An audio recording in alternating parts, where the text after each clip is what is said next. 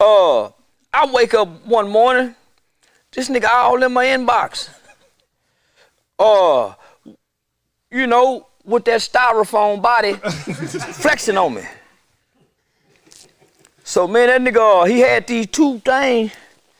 They were big in a motherfucker. And he lifted it up. I said, oh man, this bitch wanna flex his muscles. And I was standing in the mirror looking at myself. Said, man, you can't, why you go compete with them muscles? Man, that nigga be blowed up. I said, I'm gonna blow something up for a motherfucker like that. Yeah, I went to pulling on that dick. I know what to do. Yeah, I know what to send him. Yeah, he wanna show something. I got something to show too, nigga. Fuck you talking about you proud of your muscles? I'm proud of this log. Huh.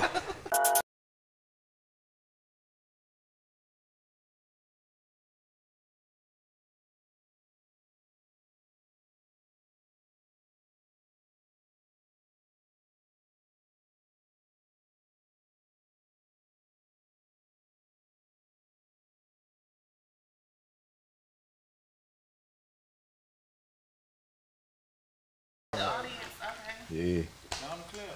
Oh, we just need one big one first. Get it right. Roll. We can roll. This nigga can't clap.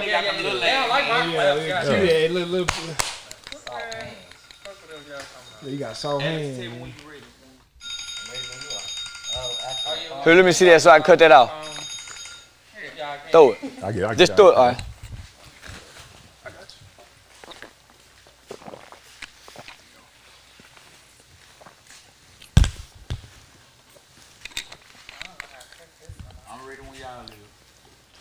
As we rolling, brother. Good. Can I be real? Can I be real? Hold on, one more clap, man. One more clap, man. Go. Damn, I missed it. Yeah. Hey, man, can I be real, man? We in the building, man. Hey, we in the building, man. Hey, can I be real, man? This is your host, Dion. Hey, it was Dion the Motivator, but after getting this game today, you know what I'm saying? Dion Hardeman. Yeah. Got my boy. I'm still King Mazza. King Mazza, the legendary. I'm still King Mazza, man. Yes. Hey, y'all see who's sitting on the couch, man. We got the legendary, man. We got the infamous. We got the most famous. We got the setting the internet on fire, man. We got Mr. Charleston White in the house, man. Somebody told me last week, and I thought they were bullshitting. They said that that I'm one of the most viral persons on earth right now. Cause I was social media platform. That's what's up. It took a minute for me to realize that. But nigga, I got a fan base in Africa, and I don't ever even want to go to Africa. Yeah, they trying to get me to go over there. Yeah. You've been viral for a long time. Yeah. Most people viral for like a week. Yeah, most people can't remember the last big internet sensation. Man, I showed up with a character saying, "Nigga, fuck the character. This is who I am in real life." So I was tricking people, homie, by saying some outlandish shit. Was it risky? So is driving home after the club. Thanks. Yeah, cause you know you've been drinking. What was this dangerous? So was gang banging when a nigga was trying to gang bang. Was I hurting anybody? Cause I was always told sticks and stones may break my bone, but words would never hurt me, especially if I don't know you and I ain't say them to you. So a lot of people say, well, he said this. You can get online and say anything about Charleston. You didn't say it to me. Well, you said something about his kids. His kids ain't online. I said it to him. Whatever man, I said it to the father. I didn't say it to the kids. He talked bad about kids. Now I talk bad to a nigga about his kid. That's real. Is it worth it? Yeah, it is. Yeah. Because I'm holding a mirror up. Yeah. People forget when I first came to the internet, I never would curse. I didn't have dreads. I had a bald fade, a very clean cut. I wore boots. I wore dress shoes. My shirt tail was tucked in every day. I had a bow tie on. I had a vest. So I was very Dr. King, Malcolm, articulate. I didn't smoke on camera. I didn't use the nigga word. I didndidn't say the N word on camera. So, because I evolved.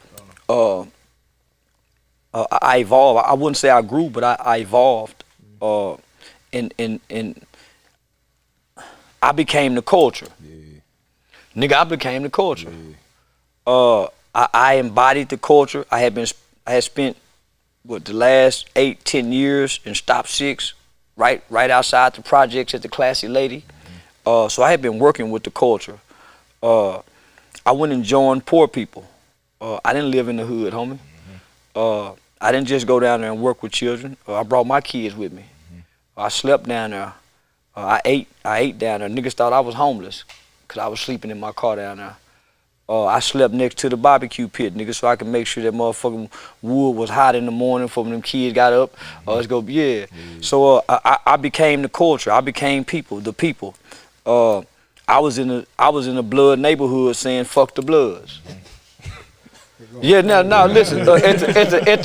When all the gangbangers would see me, but they couldn't deny the fact that I was burying the blood kids too, and they wasn't. They couldn't deny the fact that they was seeing me go get kids out the juvenile system, who was innocent for crimes that they didn't commit but was locked up for it. They started seeing me having events in the community. When people were going to jail for driving on suspended license, we was getting that done away with. I started having STD clinics, nigga, at the hood spot. Where niggas sell weed at, where we bootlegging and gambling. I got the STD clinic set up right here. Yeah. And I had the health department. They gave me over 20,000 condoms. Yeah, nigga, I pull up on all the hoes in the hood, nigga, making sure. Well, no, not no babies, the prostitutes. See what I did? I put all the condoms in a bowl, like a candy bowl, in the club, and niggas just come get free condoms. Then I went to the host road where the young girls, 18, 19, like Harry Hine, we ride through, see them young girls. They fine them motherfucker. You know, she's 20, 22. She need to be in a strip club, but for whatever reason, we already know, nigga, most of us ain't got condoms in our pocket because they hiding them motherfucker. Boy, them $10 3 rubbers, boy, make a nigga fuck them, bro, man. I'm gonna fuck up raw. They were high last, they always been high. You either steal them or you just raw dog. Or you go to your, what a nigga say, you got to rub on you? Most niggas, I ain't never had a nigga say, nigga, I got a bag of these motherfuckers right here. Nigga have a box of Swishers. Niggas will have 200 packs of backwoods. Niggas will have 40, 50 pair of Michael Jordan. Ain't got no condom. No condom, and he fuck every day. Hey, but you know, some people say, man, if I gotta use a condom, I ain't even finna hit it. Oh, that nigga don't care about life. Yeah, that nigga don't give a damn about life. That nigga might shit and get up. Won't even wipe his ass, then pull his pants right up. Yeah. Hell no. Nigga saying that don't give a damn about life. I can see using that motherfucker, you know, when y'all fuck at night and then come back in the morning and raw dog. Yeah, you know, start out safely and then before checkout time, break all the rules. That's how I go, ain't it? Yeah. Ain't that how I go, nigga? Start out fucking with the condom. Boy, before y'all leave the hotel, especially if y'all spend a night, if you wake up and get it in the morning, you ain't putting no rubber back on. I already hit it. So you gonna get in the shower. Well, or you put the rubber on and you eat it with no rubber. That's wild, though. You done sacrifice your dick for your mouth. Yes, you remember? Yeah. Hey, if I got dog, yeah. Man, there's plenty niggas put that condom on that dick and go eat up pussy with just raw lips. So they walk around here with them bumps on their lips. Yeah, they walk around and get them when it get cold or they go to work and shit. I be seeing them niggas. Shit gets bumping up. Nigga, I've been on the internet 7 years. They ain't never spotted one on mine. You know, Nah, I don't. Yeah. Nah, I don't. The young weight and everything. Everything.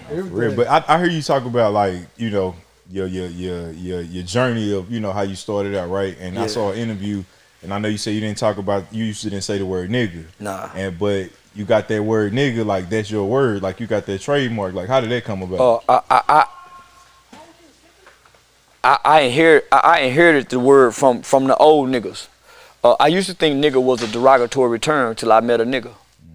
So I tell people all the time, you don't know no nigga. You don't know nobody who was born with the word N-I-G-G-E-R on their birth certificate. And when they died, it was N-I-G-G-E-R on their birth certificate.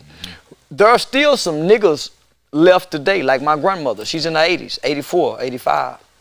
The old man who taught me about niggas, he's 78 right now. He called himself the last nigga. He was born in 1945. That's where you see 1945 on his ring. You see nigga nation. So we was taught about the African, the slave, the African slave, then the slaves. The slaves was called nigger, and nigger is a bad word. Then you got, from the nigger you had colored, from colored you had Negro, from Negro you had black, from black you had African American, and then today you got the niggas and the hip hops. Now when you say niggas, you got N-I-G-G-A. We niggas, real nigga, street nigga, thug nigga. So we niggas. We could never be a nigger. For one, we don't know how to grow food. We can read, they couldn't, so we could never be a nigger. So for a white person to call us a nigger, it's really a compliment, because those are the greatest people to have ever been born and lived on earth. They're the only human beings on earth who haven't done nothing wrong to nobody, and they got mistreated. They never started a war. Those are the only, and those niggers didn't come from Africa. The Africans who was brought here, the first generation was African slaves. The second generation was African slaves. The third generation was niggers made in America, because they stopped importing slaves into the country, because the world said, okay, we're not going to do this anymore. What did America say? Fuck the world. We go make niggers right here. We're going to make breeding farms. We're going to call them motherfuckers. So there was no longer, when they started breeding slaves here, these aren't Africans. Thanks. These aren't Africans. Yeah. These are not indigenous people that was already here. These motherfuckers was made by the white man. And who give them a name? The white man. What was his name? Nigger. It wasn't Bob. It wasn't Jim. You didn't get the slave master's name. See, that's the biggest lie told her. You got your slave master name. Slave master didn't give you no name, nigga. You was nigger. Mark Twain gave us a name. And that's just for my educated niggas who really know about America. Up until Mark Twain wrote the book, Huckleberry Finn, the nigger didn't have a name. Come here, nigga. Die, nigga. Fuck wrong with what you looking at, nigga? He didn't have a name. Yeah, no, that's real. His mama and them gave him a name. Chicken shit George, because George knew how to fuck with the chickens on the plantation, so they called him Little Chicken George. Come here, Chicken George. That's the slave plantation. But when he leave that motherfucking plantation, he a nigga. He can't go to the next plantation and say, my name George Boss. Nigga, you better shut your motherfucking ass up, nigga. So he couldn't say that, right? So those people never had a problem with being a nigga. They was born nigger. They want us, black people of today want us to believe that the people before us had a problem with being called nigger. They had no problem with being called nigger. They just didn't want to be hung and mistreated. The slave who was born into slavery didn't know slavery was, don't know nothing before that, right? So let me stay on topic. So the Africans had a language on their plantations. That's why when you watch the movie Roots, they kept calling Kunta the Geechee man. Come on now, Geechee man. They don't talk to that Geechee man. So the Africans didn't really bond and form with the nigger slaves. They had two different mindsets. The African was conquered and enslaved. The black man showed up and it was slavery. Born. His mother taught him this is the way, you do what he said. So he knew nothing other than to submit to slavery. So those people couldn't read, they couldn't write. So why do we believe that they took the white man's God? They couldn't even read the Bible. So why would we be rejecting their God? They couldn't read the Bible. They couldn't read the Quran. They couldn't read. So they didn't have a religion. But boy, they sung songs and their spirit moved and they looked up at the sky and they talked. Boy, they had a spirit. When Harriet Tubman was escaping, she didn't have no motherfucking paper saying go that way. She didn't know which way. They said, listen, keep the river to the right of you. Keep the sounds of the river to the right and follow that. How much they didn't know? She used to pass out. And wake up, and they be saying, what, Harriet? They heard the dogs barking. They gone. Guess what she say? They saying, which way do we go? Go that way. And she was right every time. The Spirit leading her. The Spirit leading her. Them people that have no book, homie. You feel like we being misled by the like a motherfucker. Woodrow Carter Wilson say the miseducation of the Negro, that we're being miseducated. He wrote a whole book about it. So let me stick to the niggas. So the niggas knew how to grow food. The nigga knew when to look at that motherfucking season and that sun and know when to start growing food. The nigga knew how to build houses, but he didn't know the white boy algebra and mathematics. He knew how to fix the tractor. He knew how to fix the plumbing. If the radio broke, he can fix anything in the house, but he can't read English. You know why? He didn't give a damn about that white boy words. He didn't give a damn about reading that white boy word. He just wanted to be left alone. Not beat on, not hung on, not spit on. Left alone and provide for his family where he was. He didn't want to go move up next to master at the house. He didn't want to sit on the porch and drink tea with master. He didn't want to do none of that. He didn't believe in Dr. King's dream. That was the Negro with that dream. The Negro said, I want to be white, Daddy. I want to wear a suit. I don't want to wear them ugly coveralls like you, Daddy. Look at your shoes hanging, Daddy. No, Dad, I want to put a tie on. So that was the Negro. When the niggas got out of slavery, they went over there and stayed over there. And they put their head down and they worked. They stayed with their family. They was uneducated, but they had land. They had chickens, they had cows, they could eat out their own backyard, they can process their own food. They didn't go to that white man for nothing. The white man used to come buy chicken and bacon from the nigga. White boy used to didn't know how to do nothing. So now, here come Dr. King with his dream. Let's go join them. The nigga said, this little boy crazy. See, y'all gotta go study history. The elder black people who was called nigga did not like Dr. King. That was the foolish thing for you to, why would we go live with our enemy? And they go spit in our food like we used to spit in their food when we was in the kitchen. And why would we go do that, boy? They thought he was crazy, and he was, because that was his dream. Because when he was a kid, his grandmother told him, or his mother, he had a white friend, she said, you can't play with him. So that was his dream. If you go listen to that I Have a Dream speech. It was a nightmare for the niggas to leave our restaurant, to go sit over at their counter and get hit upside our head just so we can sit there. We got our own restaurants, young blood. So when the white man realized, okay, we're gonna enslave them economically by taking down the Jim Crow signs and segregating, integrating, right?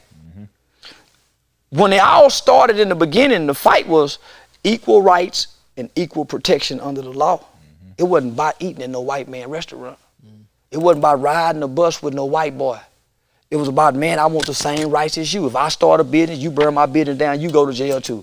You come rape our women, you go. So it was about equal rights and equal protection under the law, something we still fighting for. But we got integration. We can go to school with white kids.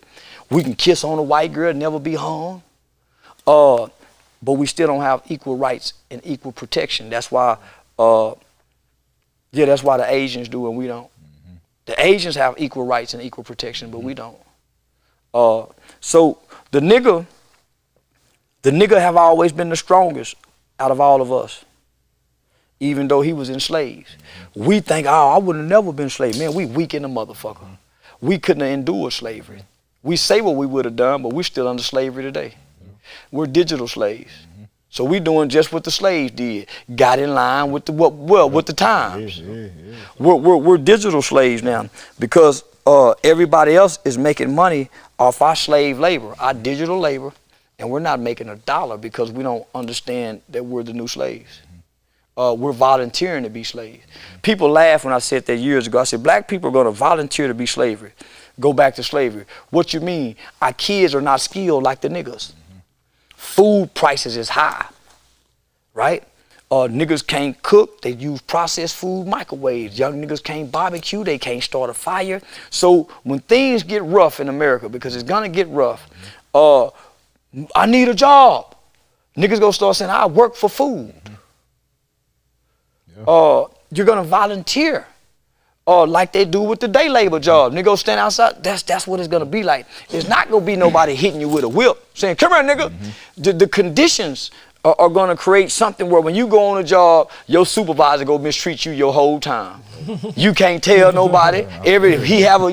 Just like slavery. When he see his kind come in, guess what he gonna do? Hey, come here. He go take care of his kind and tell you and your kind to get back. We're already seeing that. So let me ask you this. Do you think we can get back to that point of being the original niggas? You know what I'm saying? Or the Negro man? For one, when the last time you talked to a nigga? No. They probably like, oh, no, though. But they still can talk. And they are a wealth of knowledge that we don't even talk to. See, I've been talking to the niggas the last 12 years. That's why you hear me say nigga this, nigga that, nigga this. Because I understand that we are not African descendants of slavery. We ain't. We the seeds of the nigga slaves. We the seeds of the nigga slave. We are a nation of people who are trapped in bondage, right? We was made, homie. We wasn't brought here.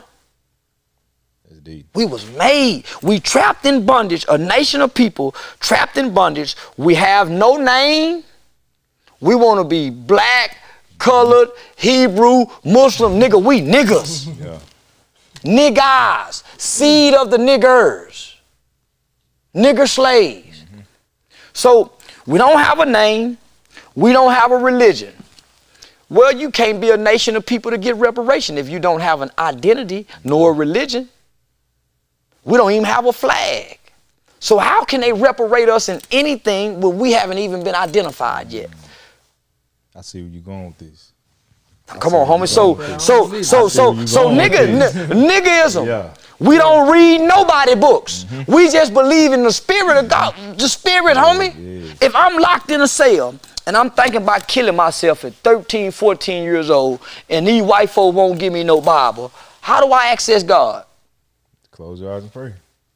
What if I ain't know how to pray? What if my mom didn't teach me how to pray? How do I access God? By the Spirit. Not that book. Because it's already in us. Well, for that book, I get played on with the book. For one, what if I can't read? What if I can't read to comprehend? What if my reading comprehension is also low? I can't never understand the Bible. And I got to rely on this man who could be a pervert, who could be, to give me a God, to give me his God from his point of view. How else do I, so I got to be able to see. Some people a living testament of their God talk, and most people aren't a living testament of their God talk. That's why they talk it and can't walk it. So we could never get back to those people. For one, we don't even understand what they went through, brother. So what do you feel like religion was created for? Because for me, I feel like religion is just simply a divide of all people, honestly. Europe don't have a religion. All religions was created from Africa. All religions was created in Africa. So Christianity. All religions were created in Africa. No other group of people, even the Catholics, everything was stolen from Africa. That's why the Catholics got the books. The Queen of England got books that we'll never read. Religion was stolen from Africa, used by the white man to control the masses. If they really believed in religion, then the white man could never be so cruel. They drop bombs on countries, homie, and they don't even blink eyes. When President Trump first entered into the White House as our commander-in-chief, one of the first things they did was drop the bomb over in Syria, and the name of the bomb was called a Moab, M-O-A-B, mother of all bombs. It's one of the largest bombs that have ever been dropped in human history. Until this day, our media won't show us no images or pictures of it. Yeah, y'all gonna get me killed talking this deep. Let's go back to them niggas. Yeah, let's go back to them goddamn niggas. Let's go back to the nigga talk. Yeah. So let me ask you this. So my brother, he's more of the. I'm the. I ain't no bullshitter, but I'm the off the wall. We like yin and yang, man. Yeah. I'm a little more serious. He's the numbers and beans. I'm the complete opposite. So for me, man, this finesse two time, man. So I watched your live, man, when you called CPS. Yeah. That was real? Real like a motherfucker. Yeah. Real. I really called CPS on. I didn't call CPS on. Yeah, I did. I called him on him. Yeah, I called him. Like a motherfucker, I called him. What made you call him? That little motherfucker was threatening me. I saw a 10-year-old kid making terroristic threats. With a tone like a grown nigga who go carry him out. Hey, he can shoot dice too. Like I seen him go shoot some dice. Yo, he can shoot too. Yeah. I know a 10-year-old and killed 2 people.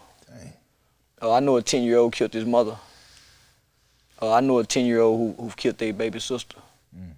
I know a whole bunch of 10-year-old killers.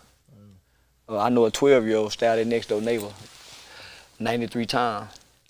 I know a 12-year-old who stood over their mother and father with their best friend and killed them. Yeah, I know some dangerous kids. So I don't take threats from nobody lightly. And they teach teachers, juvenile workers, you never take a threat from a child lightly because they don't have the brain capacity not to act on it. When I saw those adults, for one, I never knew who the kid was for me to call CPS. I was joking because I had seen a kid in the club at night with money, hoes, cars, jewelry, clothes, shooting dice, and so I'm seeing this shit. I'm saying, man, so I make a joke about it to finesse 2 times. I was really just joking, you know. I said, yeah, man, that little boy grown, that little motherfucker here, somebody molested that little boy. So I'm just really just fucking. So fucking around, joking. So when they respond to me joking, you know, I'm an internet troll. So, you know, I'm gonna troll the situation. They got a kid in the club. In my mind, these street niggas, these real gangster niggas, so they're not gonna respond to me. For one, why would you respond to a nigga who they say is a snitch? Why would you respond to a nigga who they say is the police? And he done already say done call the police on this nigga, right? You see him working with law enforcement. So in my mind, y'all not learn they lesson, know a lesson. Nigga, leave that nigga alone, homie, just talking. So in my mind, I come up on the niggas who will pull my say, nigga, you better not say nothing to that nigga. We over here getting money, fucking with bitches. Nigga, you better leave that clown alone. Nigga, you know what them niggas do. That's what them internet niggas do. Fuck that nigga. That's the old niggas I come up under would have handled me, right? So in my mind, you can't tell me finesse 2 times ain't that kind of nigga. Because I'm listening to his lyrics.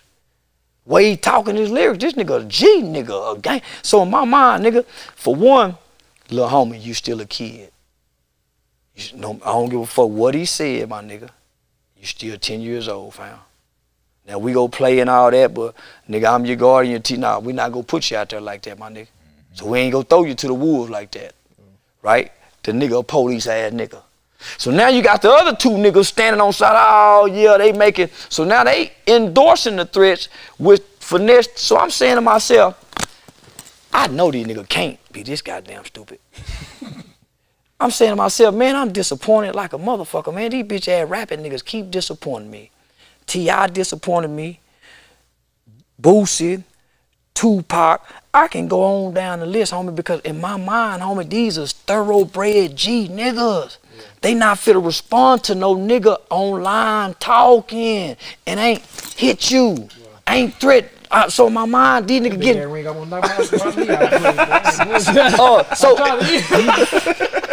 So I've been working out too, man. So in my mind, homie, these niggas, not that they above me, but nigga from the position they in, nigga, I'm not speaking to that nigga, homie. So when that little nigga did that, at first it was funny, till I started listening.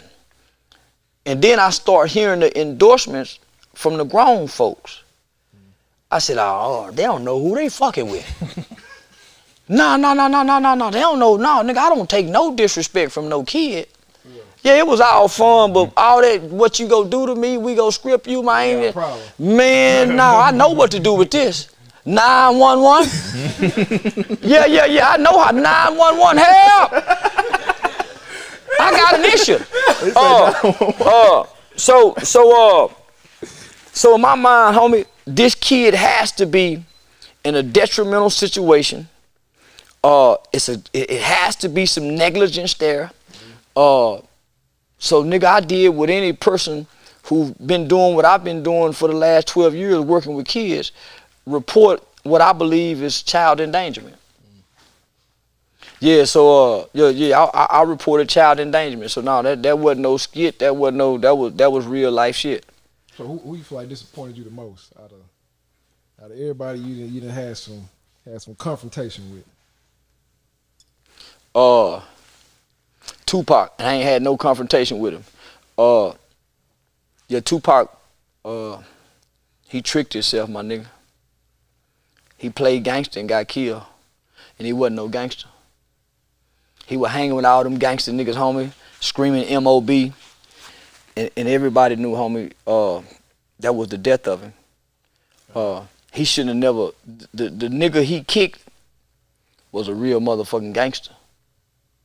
And that cost that nigga, homie. We can say the white man killed Pac all day long. Nah, homie. Pac killed Pac playing gangster. And everybody who personally know him will tell you that, homie. He wasn't supposed to never sign with them niggas. Go, nah, homie.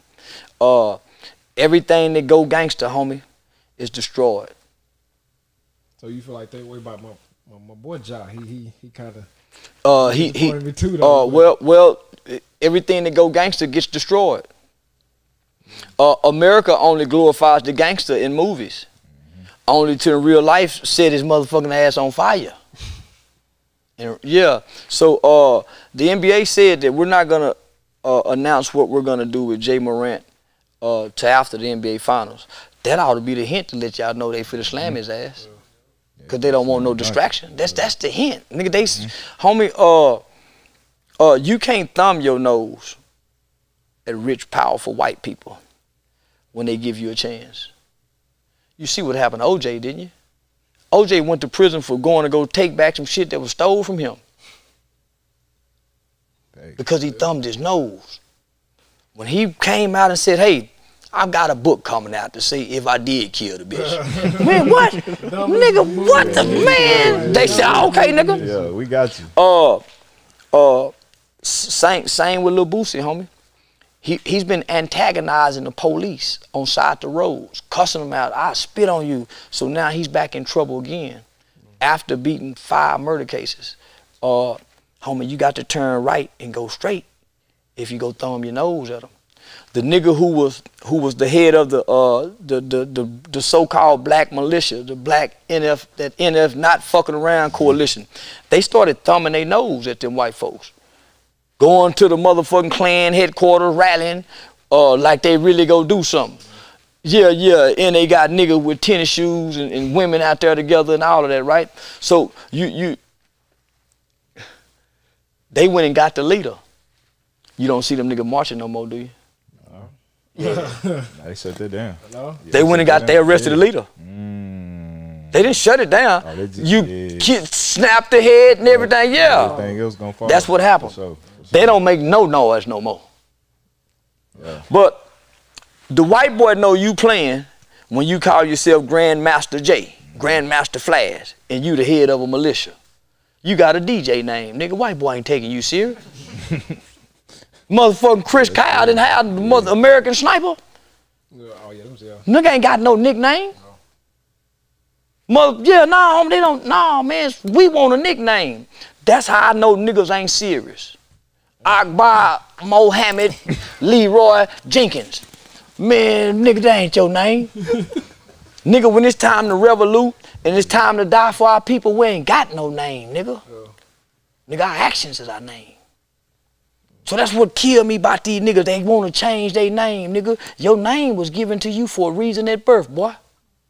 and you go deny that legacy and bloodline of what was given to you and who you are, that's your family's legacy, and you go be Ray Ray from neighborhood crib. That is real. Come on, my nigga. The Bushes, the Reagans, the DuPonts, Hiltons, the Hineses, man, them people wear their name with pride. The Rothschilds, the Chases, man, them people, the Kennedys, man, them people, the Jacksons, the Carters, Beyonce, man, them people wear their name with pride. Fuck, I'm gonna change his name for a nigga and I'm a white. A great nigga. My granddaddy was the first black man in Fort Worth, Texas, on a restaurant and a hotel on the west side of Fort Worth, homie. Come from the military. My grandmother, which is his mother, was a slave by the name of, a nigger slave by the name of Lucille Helton. Property of the White Sloan Plantation. Why would I be ashamed of Charleston White? Nigga, and I'm property of the White Sloan Plantation. A nigger slave. My grandfather's name is Freddie White. He's the oldest of 17. Everything up under him is a Helton. My grandfather got the slave master prop, and we own the land to this day. So I can trace my lineage back to the nigga. Most can't, my nigga. So I'm saying, when the last time you niggas done talked to somebody old and soaked it up? But you know, me and him, we just had a conversation about that. We don't do that like you saying last time. Like, people don't come together. Our people don't come together and like break bread like how we used to every Sunday. We used to, you know, have like come together. That's why niggas rob and steal from each other. That's why brothers and sisters today hate one another, can't get along with one another.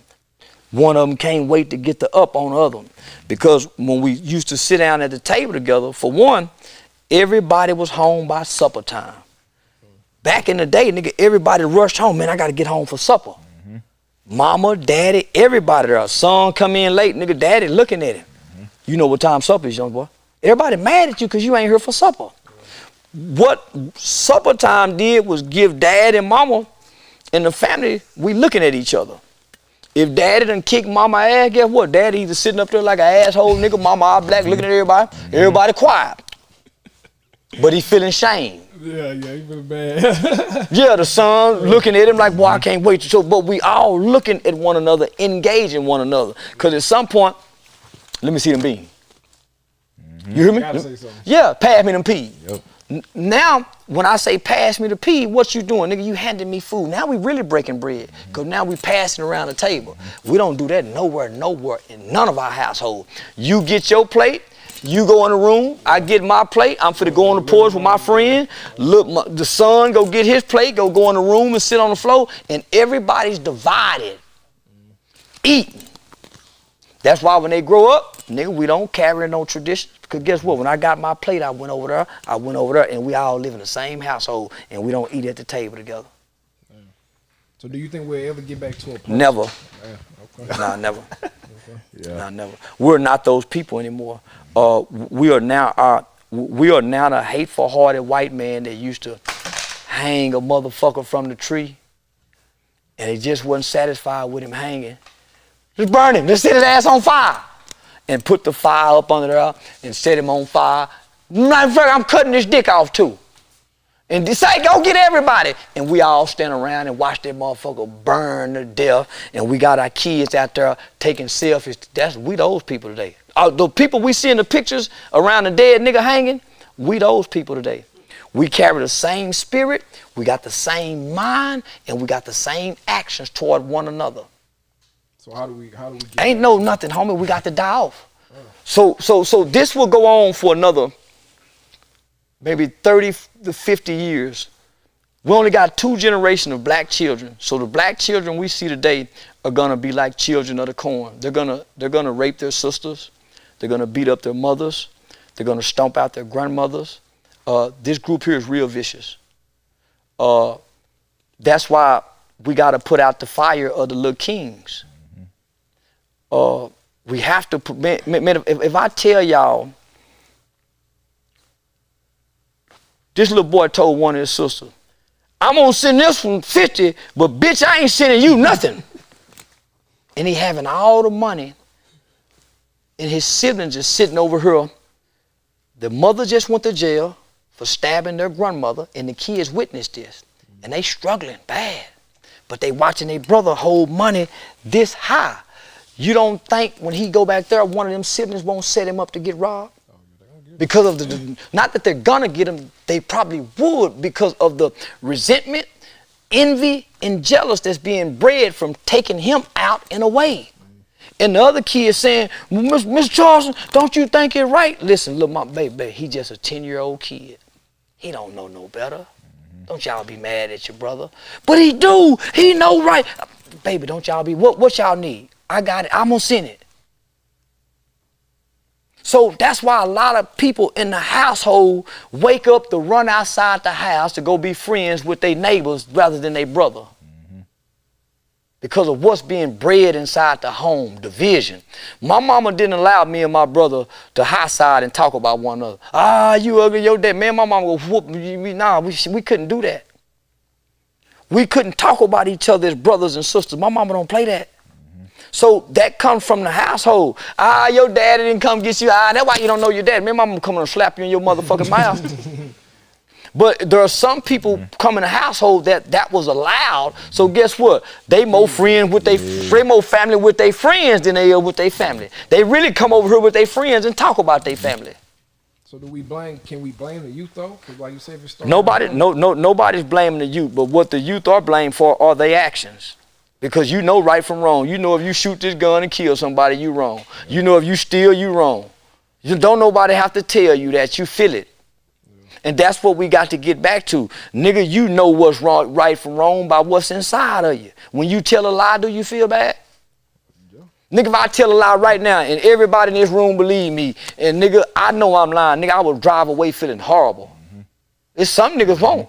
It's some nigga go tell the same lie somewhere. It's some niggas, homie, that see you drop $100 and be flat, they flat broke. They see you drop that $100 nigga and pick that $100 up and feel bad holding it in their pocket. Say, look at homie, here you go. That's me. See, I can relate to you too. I'm from Alabama, and like when you talk about the growing up like that, that's how I grew up, you know, and it's still like that now. But me, I've been living in Dallas for 18 years now, and when I go back home, like sometimes I have to catch myself like, bro, you tripping, like this where you come from. Like I be complaining like it's too slow down here, is this and that, you know what I mean? But really, like that's the way we need to be living. Like they still having supper at 6 o'clock, you know what I mean? Somebody told us that pork was bad. I don't know who told you nigga pork was bad. All food is bad now, how they process it. Chicken, pork, fish, noodles, rice, cheese, milk, bread, everything is fucked up now from how they process it. Our ancestors ate slop. Pig this, pig that, pig this. The only difference was they didn't stay inside. You got one species who come from a cave. Inside of a cave is cool, it's dark, windows down, moist. That's how most people have their houses. The people who come from the caves develop diseases and carry diseases. Asthma, sinus problems, sinus infections, right? The sun people who come from the sun don't go in the caves. Because if you take a flower and put it in a dark cave, it's gonna die because it needs sun. We the flower, we sun people. So somebody done tricked us to running from the sun, because now black people will not go out in the sun. Man, it's too hot out there. It's 108 degrees outside. Naturally, your body is at 100. How is 108 degrees really hot? That's your mindset. The white boy, you done been tricked, nigga. They done took you out your power. You don't even go outside no more. Who do you see outside now? The Mexicans. Working like a motherfucker. The new niggas. Working like a motherfucker. The new niggas. Getting all that sunlight. That's why they strong now. That's why. Listen. So let me break it down. So they done tricked us out the sun. Oh, he been boxing too. You see that? Yeah, I see it still. They done tricked us out the sun. And boy, they done took us away from our pork. Between that pork and that sun, the nigga lived to be in his hundreds and his 90s. He didn't eat that beef like the white man. All the cancer is coming from the beef, not the pork. It's coming from the cow. The cow's milk. That red motherfucking meat. Now that chicken fucking these niggas ass up even worse because how they process it. It ain't got a beak no more. And niggas used to grow their own motherfucking chickens. Niggas used to fry their own motherfucking chicken. When did niggas start buying chicken from the Asians, from the Asian chicken spots? You mean to tell me there ain't no black person nowhere in this city that can outcook these Asians in frying fish? They can make a batter, but we run to the Asian spot. So they done told us, man, don't eat that pork. But they run into this beef. Man, that beef is so, my homie, the cyst that's on beef is so horrifically, man, that's because beef is the only source of food. It's already a dead carcass. So we're not supposed to be eating dead carcasses anyway. That's the white boy. He a caveman. He eat raw meat. He eat. It sounds funny, but why do you think you eat a steak bloody raw? That's his diet. That's not ours. We don't have the same genes. That's why they got to come over here and tap into ours. So if you going, yeah. So he eat raw meat because he like to taste blood. That's why when you saw Deontay Wilder and Fury fighting and that nigga licked that nigga's blood. You know why? Y'all laughing. Yeah. It gave him strength like the sun. Listen, homie, like the sun give us strength. The sun weakens him. Why you think he show up everywhere? Nigga, he'll eat a woman's pussy bloody. Because it gives him strength. They even got some drinking it. Order it to drink because it gives them strength because of what they're made of. We're the only people on this earth, on this God-given earth that has 100% human DNA. We are. We better not be drinking nobody's blood. We better not be drinking nobody's milk. When you get through breastfeeding your baby, that baby is supposed to not drink no more milk ever again. Almond milk is not milk. The white man made that because he like milk. He has to drink animals' milk. The black woman used to breastfeed the white baby. The white woman ain't never breastfed no nigger baby. That's real. And the white baby became strong and healthy off that nigger's milk. And they go, as soon as he get off that titty, guess what they gonna give him? Bloody meat. That's his diet. That ain't ours. See, they got y'all believing that the pig is bad because when the white boy get the pig, he treat the pig bad and make him eat all this. But the wild hog eats vegetation. The wild hog eat vegetation. They don't tell you that. That's right. Yeah, nah, we miseducated, man. Yeah, we miseducated like a motherfucker. But hey, I'm gonna keep playing dumb. And that's my thing right there, man. Like, when I hear you, right? You know what I'm saying? Like, I hear this. Even in the lies with the antics and like, I know how to take the candy out of like the old nigga told me, man. Only those that have ears will hear. Thanks. Only those that have ears will hear. It ain't for everybody, my nigga. All of us ain't going. Some of us go get left behind. So a lot of us just got to die off in vain. It's gonna be a lot of kids just die.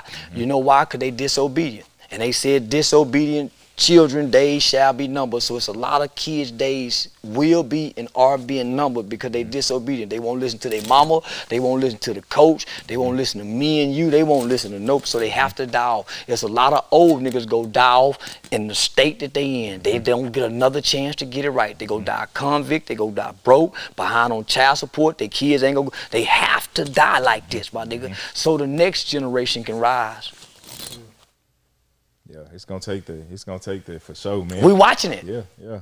We watching it. Sure. From the George Floyd to the Trayvon Martins to the King Von. We watching it, homie. We watching us be eradicated with no consequences to nothing that's eradicating us. It's almost like God have taken his hands off of us and allowing us to be wiped out like he did those that were before us who were supposed to be his people. I don't believe there's no biblical text, there's no Hebrew text, there's no spiritual text that's going to align us with God. It's going to have to come from the parents restoring their hearts back to their children. I think one of the saddest things in the world is for your children not to inherit your belief system in your God. Your children grow up and not believe in the God that you've been carrying. I think that's the worst thing you can do to your kids.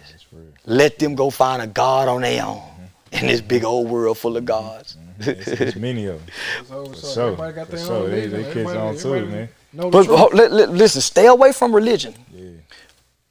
Look at the spirit of a man or a woman and just watch them.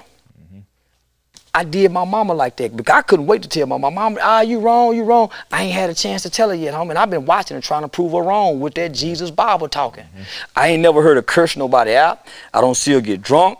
I never seen a man come out of a bedroom. I've never heard my mother say nothing bad about my father. She had it, man, I ain't saying she perfect. But that's the closest thing to Jesus I done seen. So why wouldn't I believe in whatever God she been talking about? Right. Why wouldn't I take her God? Her God got grandmama off heroin. Her God got Aunt B off crack. My brother just come home from a 114-year sentence on a murder case. I did 7 years on a 12-year sentence on a murder. My Uncle Wayne been in prison. My granddaddy been in prison. My Aunt B in jail. Keisha in jail. My mama got to go see all these people, nigga. This weekend, and I never heard her complain, and we all out. With her God. Her God done beat all out. We done went Muslim, we done went atheist, we done went pimp God, we done went gang God, Crip, we done tried all the God. Mama still holding on to her God with love, compassion, dignity. I ain't seen her break weak. I ain't seen a moment where she wanted to give up, seem like. I'm trying to say, man, do my mama get horny? I ain't who fucking mama. Then mama got married. Yeah. So I know I watched God work through this woman. So if ain't nobody God's real, I know that woman God real. That's the one I'm gonna grab hold on to. Y'all don't know about your mama God. I don't know about the Hebrew God. I done watched this woman's God, and I done tried to debunk the God. I went Muslim trying to debunk. I've been rebelling against my mother's God, trying to say, man, she don't know what she talking about. That's just that. And I can't prove her wrong, my nigga. That's what's up, man. That's what's up, man. Not to transition a little bit because we but to go from where you were in that mindset of you was helping the kids and fast forwarding it to like now you kicking knowledge, right? And but still the hate is coming. You know what I mean? Like how are you able to deal with that, knowing that what you doing and what you saying it can really impact and help if people would just listen. Yeah, when you throw the dirty diaper at me, I pick it up and throw it back. That's how I throw it back at you, niggas. Yeah, that's how I deal with it. Yeah. And then if it get too hectic, I get serious and say, well, shit, nigga, I work with kids in real life. Nigga, fuck you, bitch ass nigga. See, because if I get mad, it ain't too many people that can question me, homie, if you ain't done this kind of work. If I roll out my resume, if a nigga just Googled my name, homie, man, half these niggas can't even talk to me, my nigga. And I did all of this over 10 years, and I never asked for $1 from nobody. Nobody. I ain't applied for no grant. I ain't took no white folk money. I did it grabbing my dick, talking shit. My nigga. Bold with a boldness, because they say the spirit have to be bold to go forth. The spirit that goes forth has to be bold. Nigga, I buck white people, gang bang, whoever I think wrong toward us. I'm with it. Homie. So when the police kidnapped me, right, my homeboy son killed a high-ranking police officer in Fort Worth. So now I really got kidnapped by the police. Nigga, they took me from the jail to the crazy house, to a mental asylum, and nobody knew where I was. See, this that gangster shit niggas just be talking. See, Dr. King them used to come up missing on the back roads, and nobody know where he is. And they got to try to call the president to find out where he was, and they got his ass in jail somewhere. Them 3 reporters that came down from New York to Mississippi, they went missing on the back road one day. They found their ass buried in the car, all 3 of them dead. And the sheriff and them had something to do with it. The movie called Mississippi Burning. Check it out. See, that's what they used to have to go through back then, right? So when they get me in modern day time,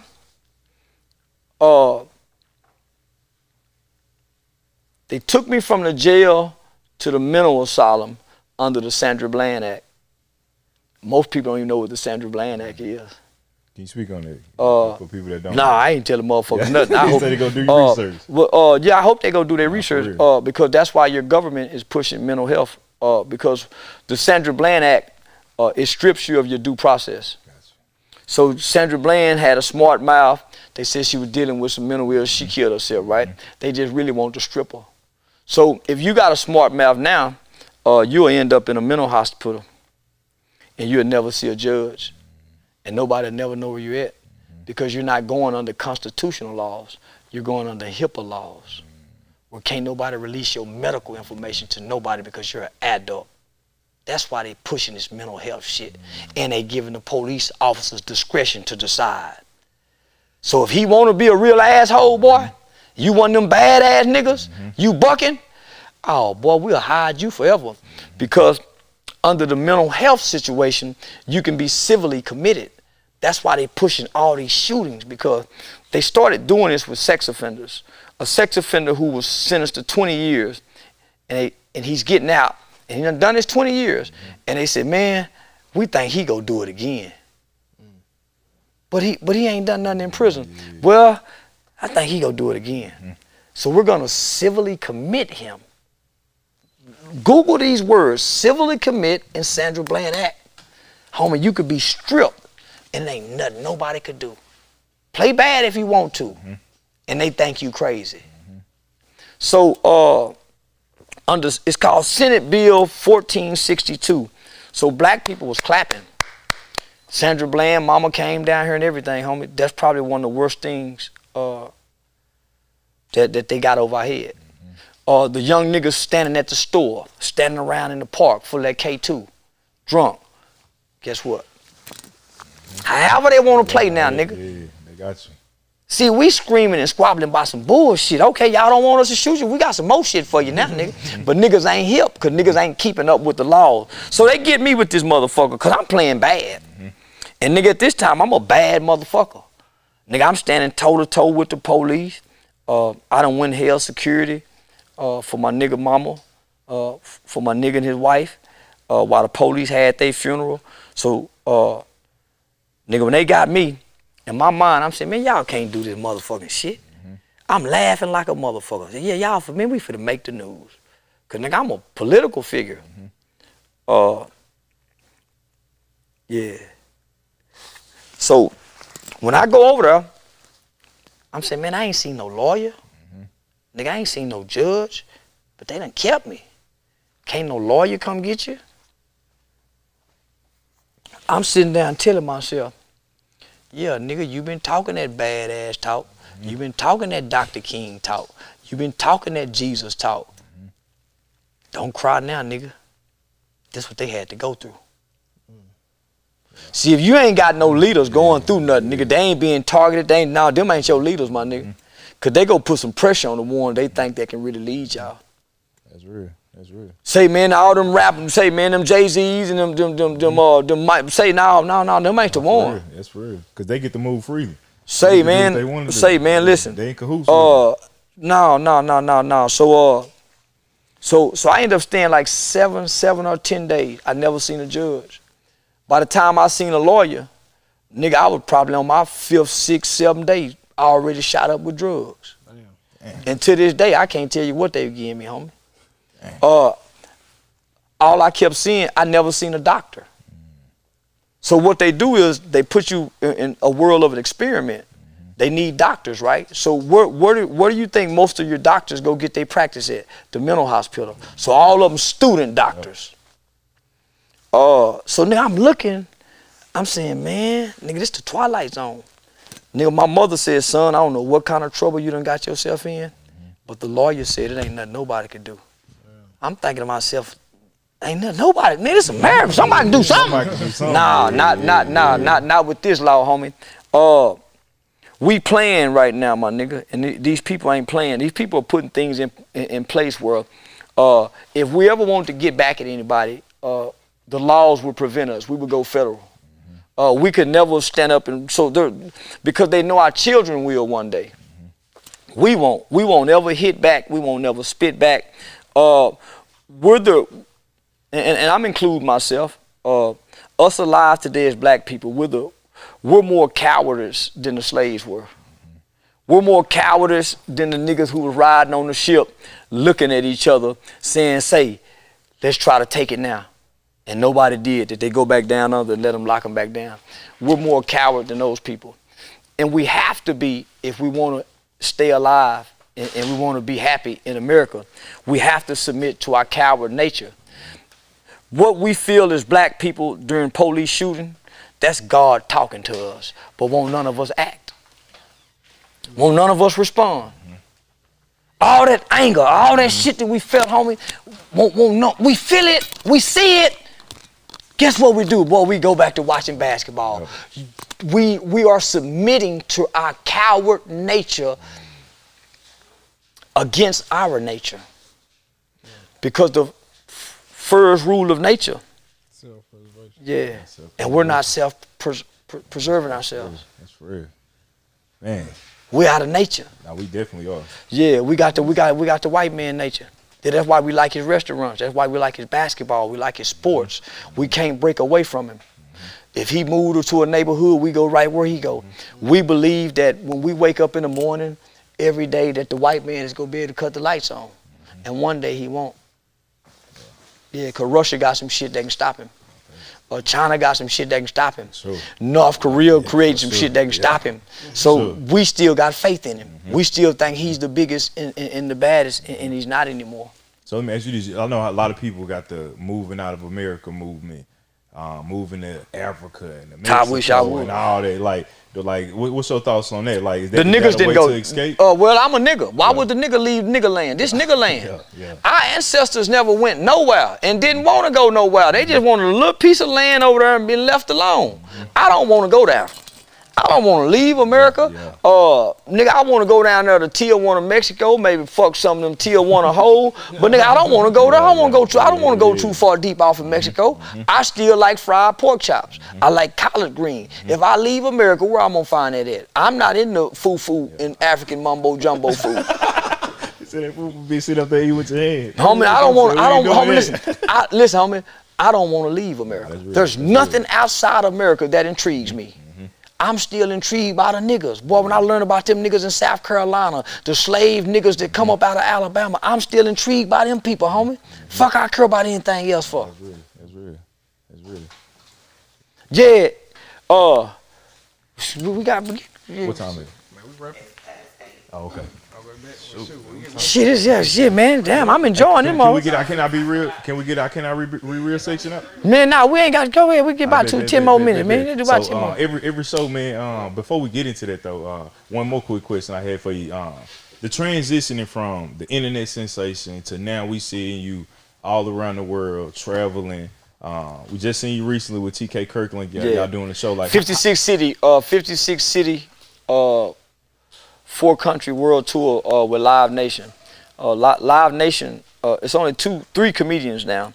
TK Kirkland, Dave Chappelle, and Kevin Hart that only do Live Nation. And so TK Kirkland had been watching me for some years. Shout out to TK, man. Yeah, and so he felt like he believed in what he seen.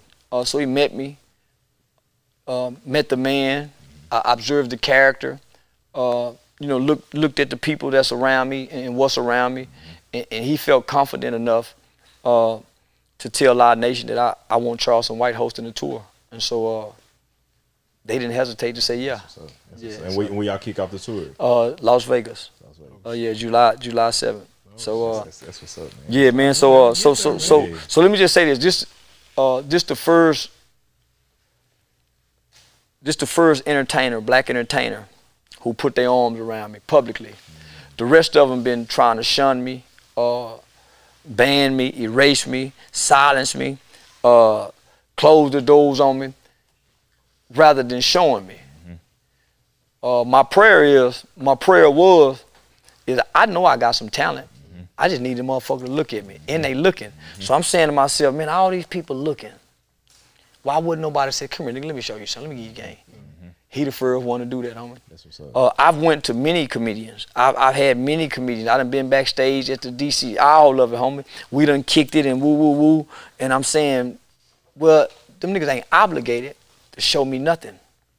But man, where my kind at? It's just like when you in jail, you in prison, you see a young nigga come in, he'll fly young nigga, you see he ain't no, you go pull him to the side, say, come here, youngster, you go give him the game so you can build another strong brother. Or if you're a nigga who's shooting dice, you see a young nigga shooting, you go pass the game down. So I knew it would be some comedian, an older comedian that would come to me and give me the game. I just didn't know which one. So I just stayed down, man. I believed that I could take my talent somewhere, no matter how offensive it was. It was never no hate in my heart. I never woke up angry, spewing none of the things that I said. There's no contentment, there's no resentment in my heart. Nigga, I'm just playing. Yeah, I don't give a fuck. I hate for sound, I mean it sound. Nigga, when I cut the thing off, I'm laughing like a motherfucker. Yeah, so they just wanted to see, homie, that I would listen to somebody, that I'm not as crazy as I appear online. And believe me, they've done their research. There's enough documentation to say who Charleston White really is in real life, where I can go online and do anything. Long as I can really go online and do anything. Long as I don't really hurt nobody.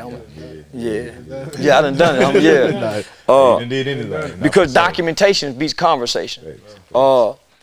Actions speak louder than words still to this day. So you notice I ain't really smoked this blunt on her. I normally smoke my whole thing. But Live Nation asked me. I ain't gonna say Live Nation. Let me take this back. I was asked in such a nicely way after being complimented from hosting some great shows. Could you stop smoking while on camera? My response was, yeah, I know y'all need me to be more advertiser friendly. There go that word again. There go that word again. It is.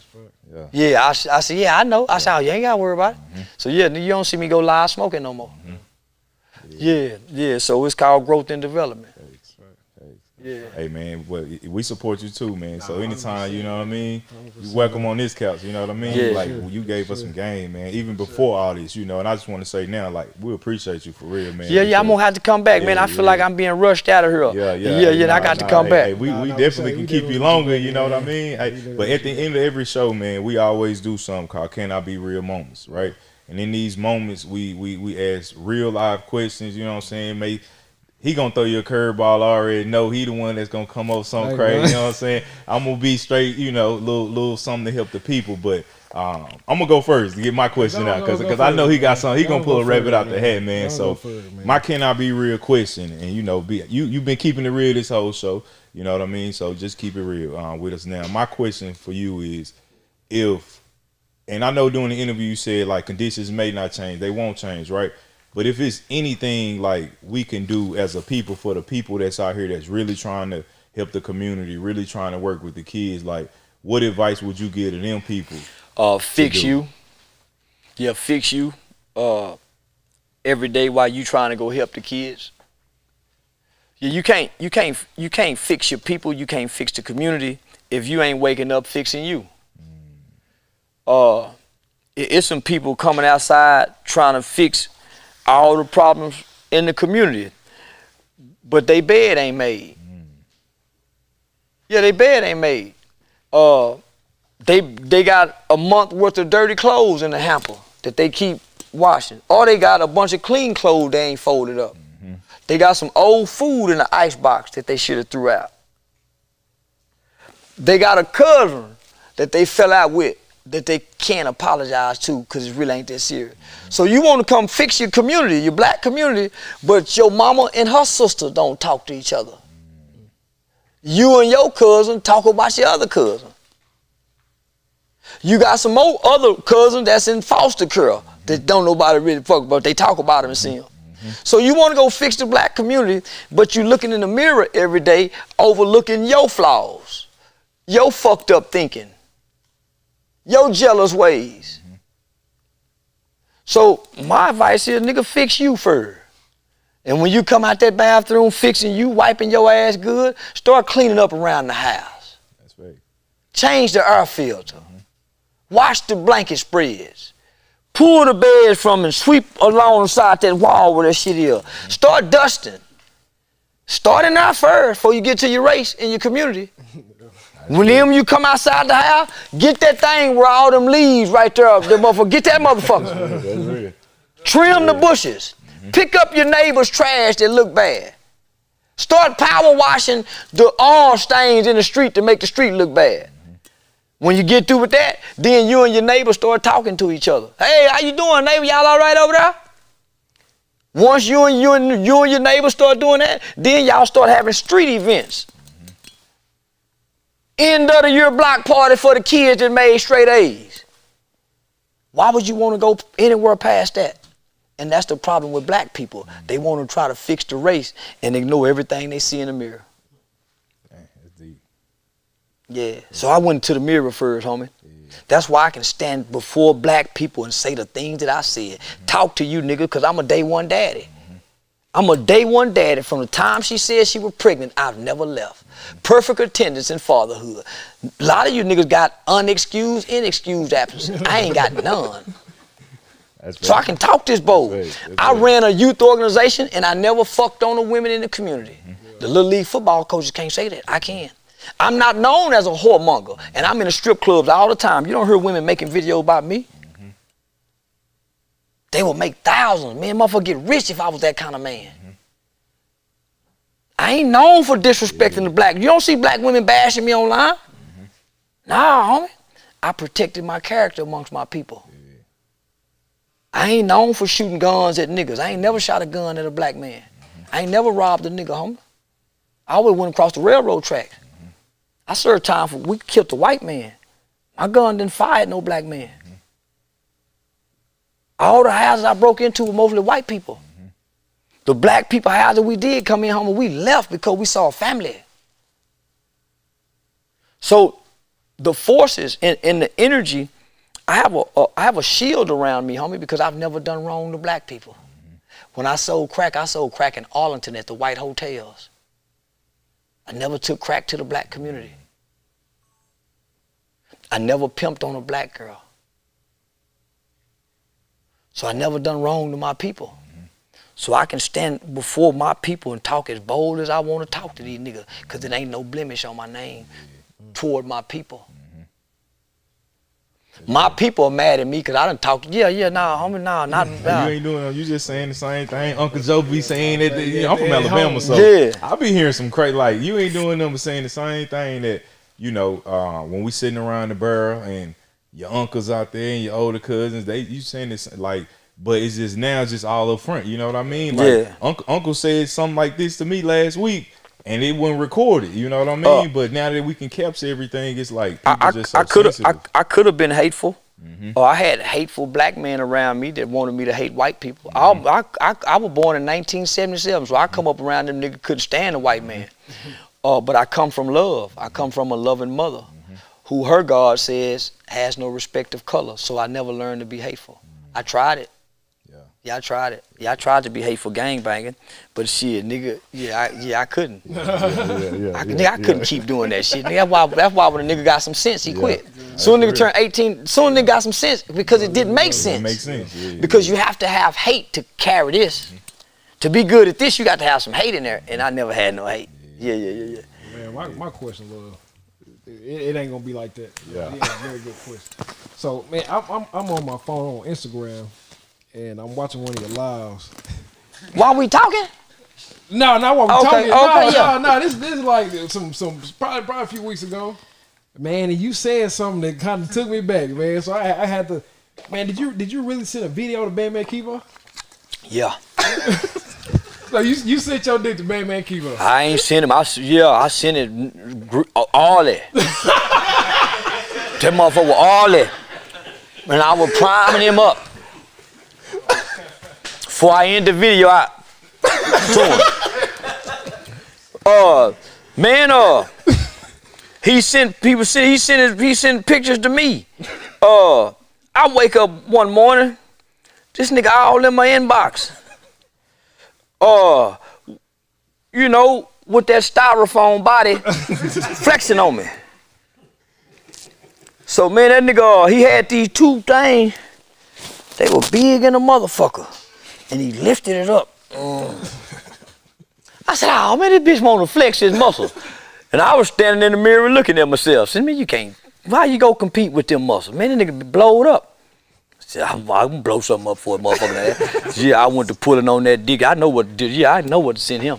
Yeah, he want to show something. I got something to show too, nigga. Fuck you talking about you proud of your muscles? I'm proud of this log. Here, look at this, nigga. And that nigga, just in my mind, I'm waiting for the block, you know, where you can't talk to him no more. Boy, next thing I know, I seen them little dots coming up. Oh, he finna respond to it. He done watched it. Man, it was a 15-second video. He can't help but see it. I said, oh man, that nigga typing to that dick. Boy, next thing you know, that nigga said, you gay as hell. But he spelled as hell, A-S-L. He said, you gay, A-S-L. So boy, for half a day, I'm trying to figure out what that motherfucker, I know what gay mean. Man, I'm wrecking my brain like a motherfucker trying to figure out what this motherfucker A-S-L mean. So I find somebody say, man, it mean gay as hell. I said, oh man, this boy is a foster kid or something. So listen, so listen, ever since I sent that boy that Peter, let me get it out here. I ain't gonna let you see it. I ain't gonna let you see it. Hey, I leaned over. Yeah, here, I'm gonna unsend it from the boy. Cause I seen him some more the other day. I seen him some more the other day just laying in the bed with my feet up. Hey, I told him, this how you know it's me, Keevy. You see how that thumb been back like that? That's my thumb, Keevy. And them my Vans. I wear Vans. Look what the boy been doing.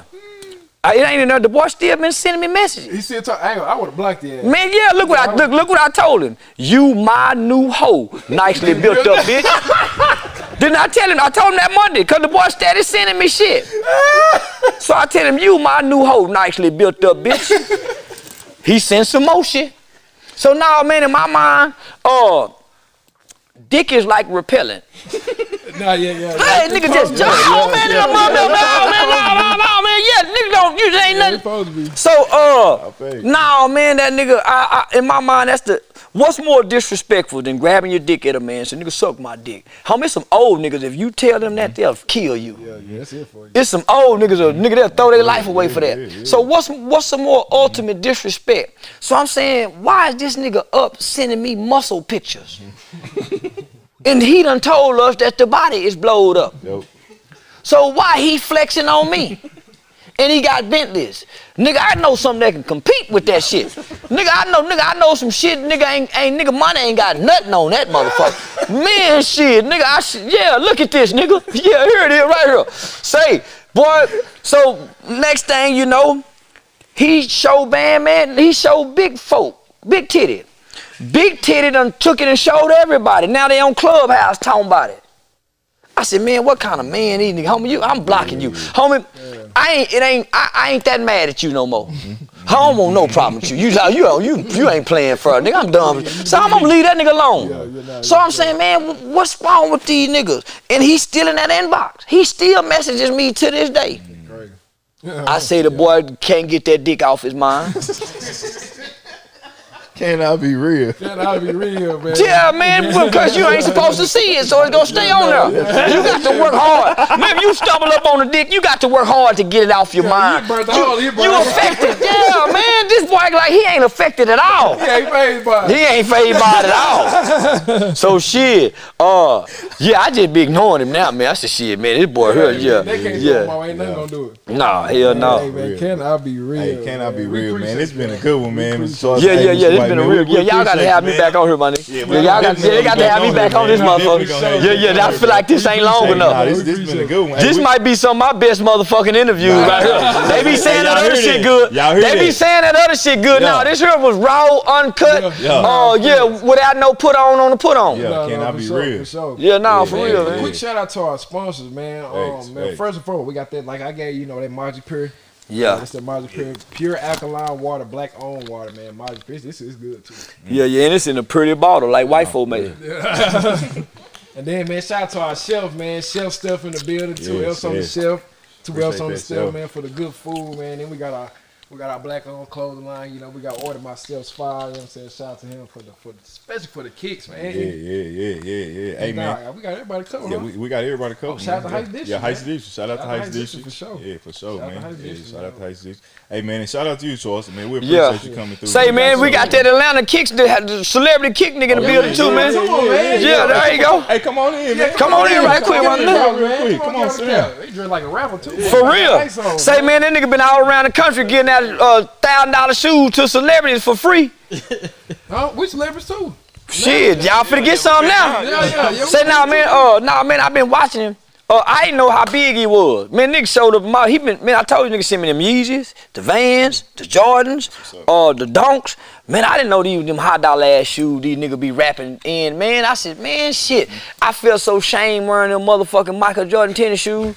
Boy, and all them little niggas looking at how clean they are, because they just like them too, boy. I ain't bullshitting. They clean in the motherfucker. And boy, I secretly felt like I was the nigga too. I ain't even gonna lie. Yeah, it make you feel alright. Yeah. It boosts you up a little bit. But nah, man, I've been watching this young brother travel all around the country, and he really just got my attention.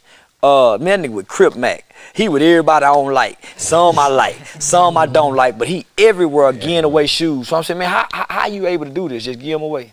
I've been selling shoes 5 years straight. So what happened was I sold shoes to my first celebrity, and I shipped them to him. And when he got them, he shared them on his store or whatever. And I was like, man, really, I could have just flew out there and gave it to him, got some content. So my next celebrity I met up with was Boosie. I think it was Boosie. I went out there to Boosie Estates. I chilled out with, Lil Tootie Raw. And we did everybody you don't like. Yeah, we did. we did the content. So when I uploaded that content in Atlanta, we posted or whatever. And then that's when Pooh Shiesty, Fujiano, a lot of people start hitting my DM. So I made sure I got everybody right in Atlanta, and after that, that's when I knew if I stayed consistent with this content, good game. I'm up out of here. Yeah. So good game. That changed my situation by just meeting up with Boosie that one time, and he went crazy on that video, and it went viral. So my next viral video, I came back to Houston, did a video with Sauce Walker. And I seen him, crazy. Yeah. So gave the shoes to him. He done did his Super Saiyan and took off running. You know what I'm saying? I took off running behind him. That went viral all over the internet. So, like you had the super cape on? Yeah. The Super Saiyan. Yeah. I seen that nigga. He jumped out the tree and done that. Yeah, I was on his ass. Yeah. So pretty much staying consistent on dropping the best content with the hottest shoes on earth. Yeah. That's what's gonna keep me afloat and what's gonna keep me bigger and better than anybody else in America to even sell shoes. Period. Yeah, and I didn't know them don'ts was the shit. Yeah, I said, man, that nigga done brought me these old ass motherfucking Nikes. Man, I want them. It's crazy though, 'cause we said back in the day he said they he used didn't to wear be Jordans, so I was like, man, I gotta bring him some fly ass. Oh, they fly too, boy. You hear me? Say, boy, the young nigga, when I put them on, I feel like a young nigga. Oh yeah, they gonna knock about 10 years off for you. What, boy? What? Shit. Yeah, y'all hit at this point, but all the young hoes be trying to get it when I got them donks on. It's Young Hollywood 1K on Instagram, Young Hollywood 1K. The biggest nigga plug on the net, period. It don't I matter think what he platform. I'm the biggest, period, and I'm the most consistent, and I'm connected with everybody from New York, Atlanta. It don't matter Houston, Dallas. It don't matter what part of the country. I'm the most popular. So listen, so let me ask you, so do they call you and tell you, hey man, we got these exclusive shoes, or you go look for them? It get real deep, but I've been doing this 5 years, but I've been around celebrities in the last probably 2.5 years. So before I met my first celebrity, I was already locked in with the sneaker game. I already had my connections. When that ship come over here from Memphis, I get the first phone call. So shoes come up missing, I buy them, and we're gonna market them around the celebrities. You know what I'm saying? Already. We'll have to get you on, man. Shit, man. Yeah. Next time we're gonna get you information. Next time You in the city? I seen him over there working. Yeah, shit. That's why he where he at. That's why he where he at. Shit. Yeah. Yeah, that's a plug for sure, man. But this been a solid one, OG. We appreciate you. We do got some shirts for you over there. Some shirts, some hats. And we got another sponsor too. We got B-Fly. It's B-Fly, actually my brother brand. We talk about family and legacy. Yeah. So this is my brother brand. This is Blues Closet. This is Dre. And then this is another one. His brand. Yeah, Blues Closet. Yeah, it's Blues Closet. Yeah, support the local ladies. Yeah. So yeah, man, we rocking with all the black-owned businesses. So man, we just trying to build it together, man. And just as y'all can see, 4 black brothers up here, man. On the Can I Be Real show, we put out some good gems, good content. Y'all stay tuned for more, man. Be on the lookout Follow everybody on set, man. We're gonna have the links in the bio. Y'all stay tuned. Can I be real? Can I be real? Yeah, I like